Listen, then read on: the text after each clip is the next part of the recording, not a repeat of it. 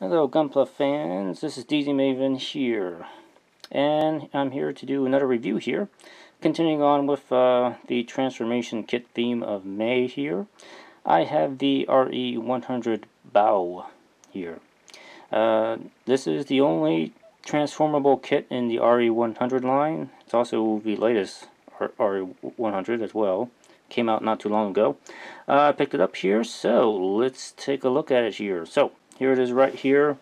Anyway, this is Glimmy Toto's mobile suit that he used for the majority of Gundam ZZ. And this was an experimental suit that was kind of somewhat based off of the Zeta Gundam. The story behind is that many of the engineers who designed the Zeta Gundam at Anaheim Electronics went over to Neo Zeon, and they kind of cobbled together this Zeta-like mobile suit for Neo Zeon, and it's the Bawoo. And the little kanji insignia, which is just a little tip here, this little kanji thing on the left skirt armor actually reads Bawoo. It's bow and out, bow and O. I believe it means fierce dragon or something like that. Like, I don't really have it in front of me right now at the moment, but anyway, that's kind of the origin of the name behind it here. But anyway, getting on to details here, moving right along here. This is actually pretty good looking straight out of the box here for me. If you are familiar with RE100 kits here, they're usually known for lots of detail, looking really good, looking like a master grade almost right out of the box here. They just kind of lack the internal frame and some of the finer points of articulation that a master grade would have, and that still holds true with this kit here. But it's actually surprisingly more articulate, I believe, than the other RE100 kits I've built here. I've only built like 2 others before here. But I mean, sticking with the details here, overall it looks pretty darn good out of the box, like I mentioned here.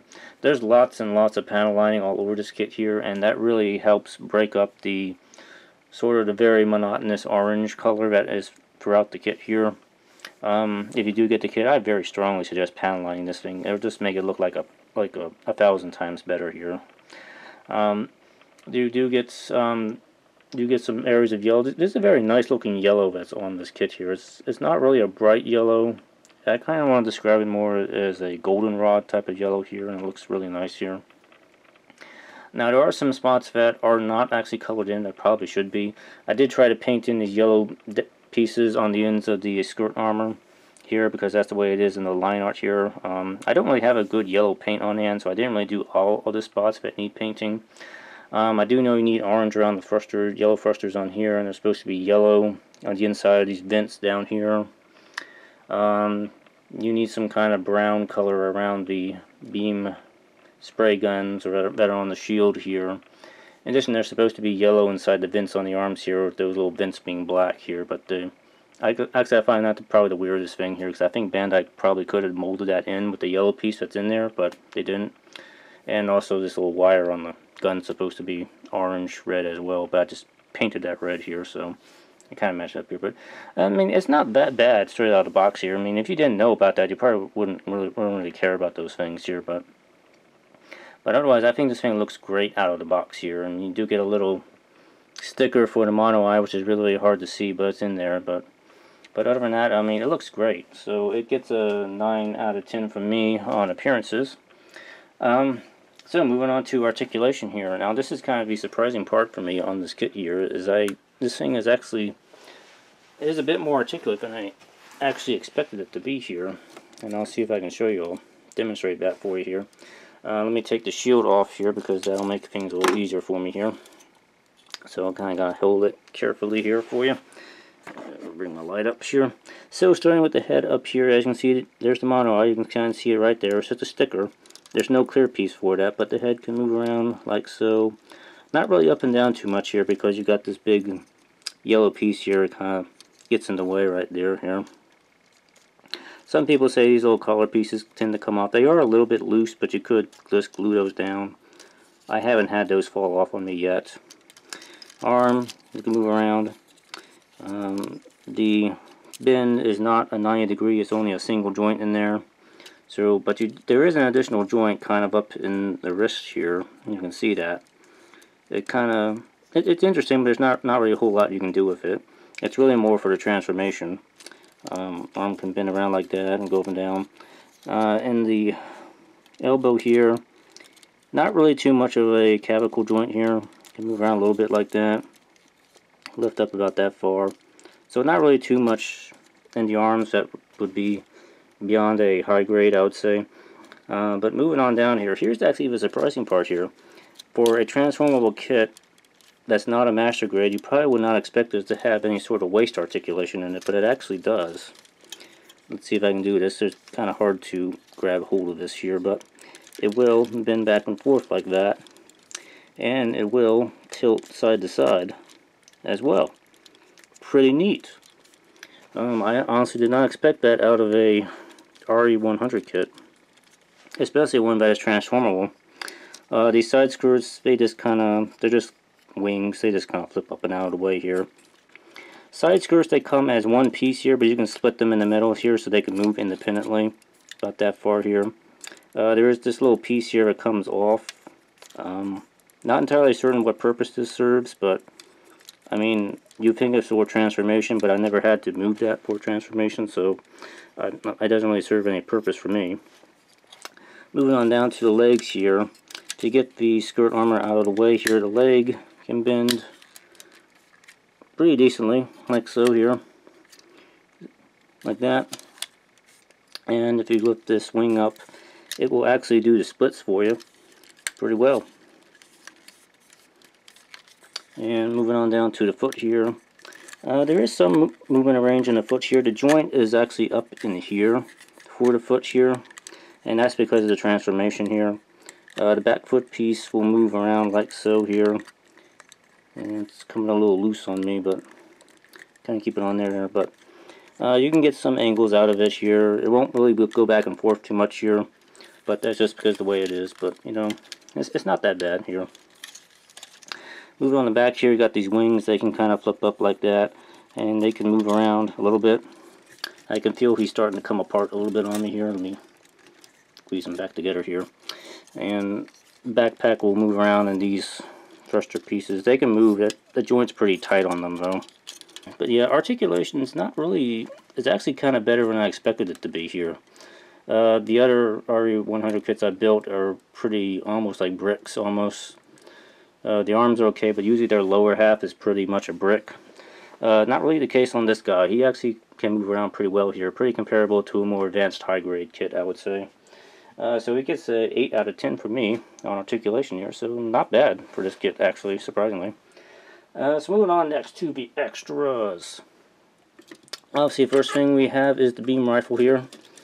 Since he's holding it right now, I'll just bring it up close here. There isn't much to the beam rifle here. It's just a couple pieces of plastic slapped together here. I don't know if you can see right there. There is kind of a seam on the end of the barrel you're going to have to deal with if you want to paint it. The scope is a separate piece here, but the wire on it is gray, so you'll have to paint that. And you do get a red plastic piece with those two cables right there, but there's a couple of moving parts on it. The handle can flip away if you need to, and there is a little piece up here that flips out. That's for attaching it into the bow attacker mode. Now also on this kit here, you do have there are some grenade launchers in the forearms right there. Hatch flips open pretty nicely here, and the beam sabers fell out. And the beam saber is in the forearm right there, as you can see there. You do get some yellow beam blades. If you want, you can stick it in the forearm like that if you want to have it like almost like the way the Sananju or the Sazabi can fire beams out of the forearm, or you can just pull it off and have it like a regular beam saber, like so. And it just pegs right into the hand. Not really much to it. And that we do got the shield here. It's a very nice looking shield. It's a kind of a dark, warm brown color, different from the rest of the kit here. You do get a red piece for these beam spray guns, which are kind of mounted in the shield here. It's pretty nice. It kind of pops out the front here. These three in the front look really nice. The two on the sides look like crap, to be honest. I really think Bandai could have made these a separate piece with better molding that matched these ones. I think they would have looked a lot better because these are kind of flat, and there's no real line in here for you to do any panel lining because it's really soft, so it's kind of a pain in the butt.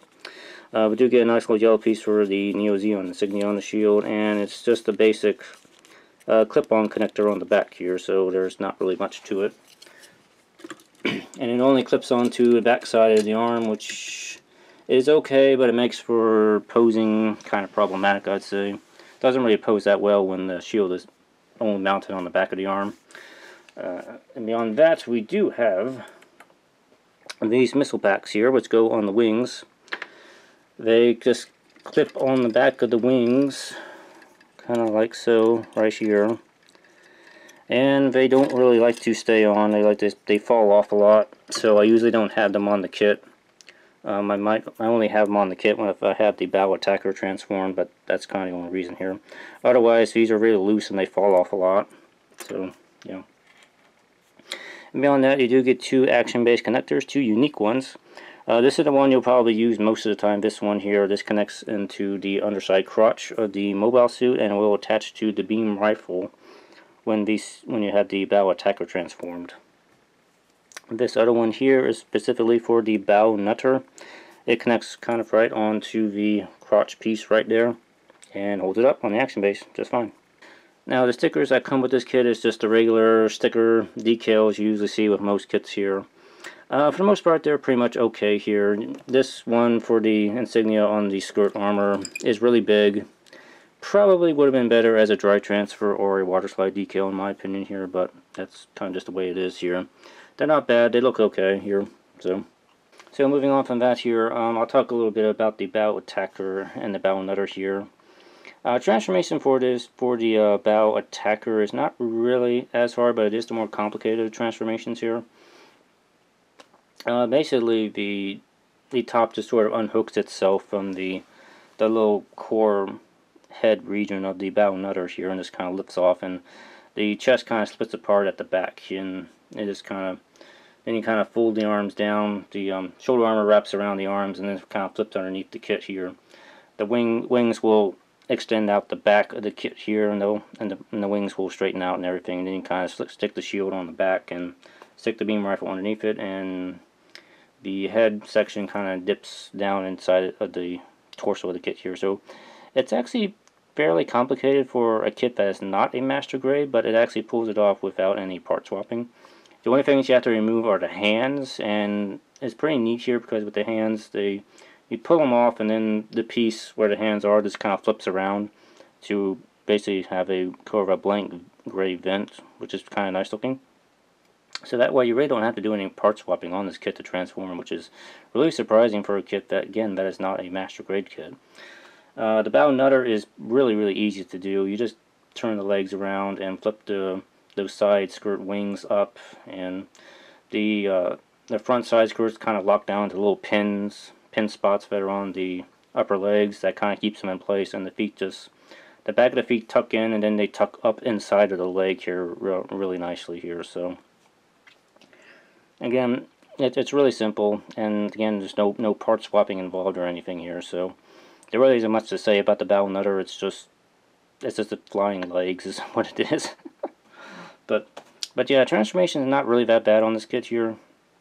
If you do mess around with it a lot, it will loosen up and be a little janky, I think, but especially with the top half. But I mean, if you're just mindful about things, I don't think you really have much of an issue with this kit here. It's definitely not a hard transformation to me. So at the end of this, extras get a 7 out of 10 for me. So pretty decent extras. I mean, they could use some better detail, like on the shield, like I said, and the rifle, and these little missile pods probably could be attached a little better to the kit here, but it's not bad. It's pretty average to me, extras. Moving on to value of this guy here. This kit came out in November of 2016, which was just last year, just at the end of last year here. He retails for 3,500 yen, which is about $31 in today's exchange rates. Compared to, really the only other kit I know of is the high grade Universal Century Bawoo, which came out in September of 2000, so it is a very old kit. From the pictures I've looked at, the proportions of the kit are different from the RE100, and I think going back and looking at those after building this kit here, I definitely like the look of the RE100, obviously, a lot better than the high-grade Universal Century kit. The high-grade Universal Century looks like it has some very weird proportions with the torso and the shoulders on it, so I definitely would go with this here. The high grade is only 1,200 yen, but compared to the amount of work you'd have to put into it to make it look right, it's probably, you might as well just get the RE100 now. So this gets a value of 9 from me. Pretty good buy, I would say. If you see it and you like it, definitely pick it up. You'll probably be happy with it here. Like I said, it only requires a little bit of minor detail painting on it, so it's not really a whole lot. But even if you don't do that, it still looks good out of the box here. So at the end of this, the RE100 Bawoo gets a 33 out of 40 from me, making this still a pretty good kit here. Definitely worth your money if you decide to pick it up here. You'll probably be pleased with it here. I was surprised at how good this was compared to the other RE100 kits I've built. And after this, I know it's the Hama Hama, and hopefully that will turn out to be excellent as well here. So anyway, I hope you guys enjoyed the review here. Give me a like if you like the review, and if you have any questions about anything, you can leave a comment below. And be sure to subscribe because there is more transforming kits coming this month here. So anyway, thanks for watching, and I will see y'all next time.